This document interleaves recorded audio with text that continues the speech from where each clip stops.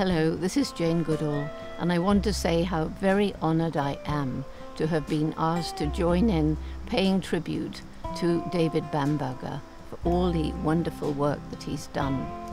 And I'm sending you this message from Gombe, so I think it's only fitting that I send a distance greeting from the chimpanzees as well.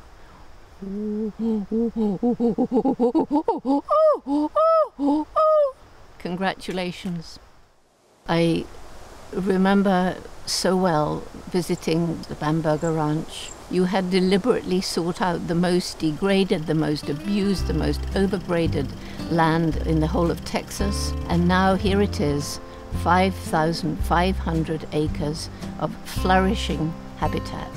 And I think you must be really proud of the fact that because you pioneered these methods, hundreds of other landowners and agencies and habitat managers, not only in Texas but around the nation, have followed the example.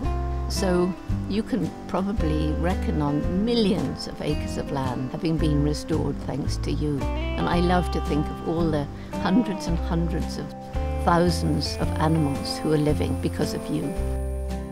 It's interesting, on his ranch, they had no water when he purchased that ranch probably almost 40 years ago. Now, in normal years, based on the estimates of a Parks and Wildlife Department biologist, about 1,000 to 1,500 acre-feet of water leave that ranch every year. So the water that he created, it goes into Miller's Creek, into the Pedernales, and then where? It goes into the Colorado River system, so the water that is generated on David Bamberger's ranch goes right straight under Congress Avenue Bridge. All the policymakers in Austin should realize that when they turn the tap water on, they are beneficiaries of David Bamberger's efforts. It's called Bamberger Ranch Preserve, but I would submit to you that it's not just a ranch or a preserve, it's really a campus. The most effective teaching I've done in my career has probably been on the shores of Madrone Lake or under the Lacey Oaks on a hillside when I had kids journal and really investigate what was going around them in nature.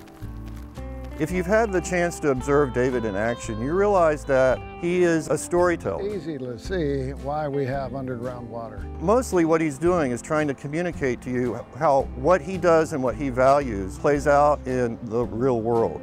A great thing about the ranch is all the people that it attracts, both learners and teachers. Good job. He has wildlife biologists come out and he becomes the student. Later on, he takes the lessons he's learned from them and teaches them to us. It is such a wide spectrum of learning. It is ecology, how everything fits together and how you have to really look at the totality in order to focus on the individual. He's done this with bats. He's done this with Texas snowbells. He's done it with lots of species that almost fell off the earth because of neglect or ignorance. And I'm afraid very few people actually know that about him.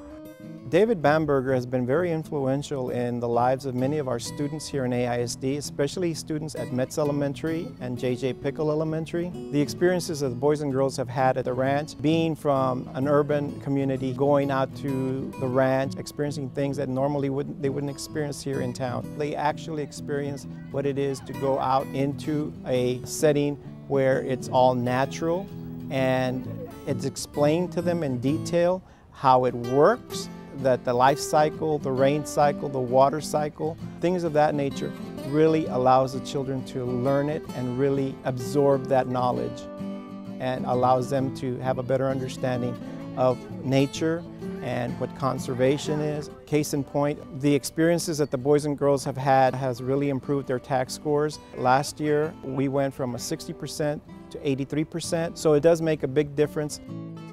David Bamberger is one of the most interesting, innovative, entrepreneurial conservationists that's ever existed in Texas. People thought that he was crazy when he started restoring his ranch. Today, people come from all over the world to see what he's done, to see the incredible change that he's brought to that place, but more importantly, the message that it gives in terms of what you can do on your land to restore not only the habitat for wildlife, but for water. It's been a real privilege to know him, to follow him, and to see the impact that he's had on landowners all across our state and beyond.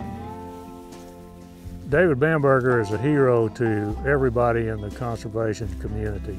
He has showed the public and the media and the legislature that the most important thing anyone can do for water resources is take care of the land. What he's done with his ranch is a model and should be an inspiration for all of us.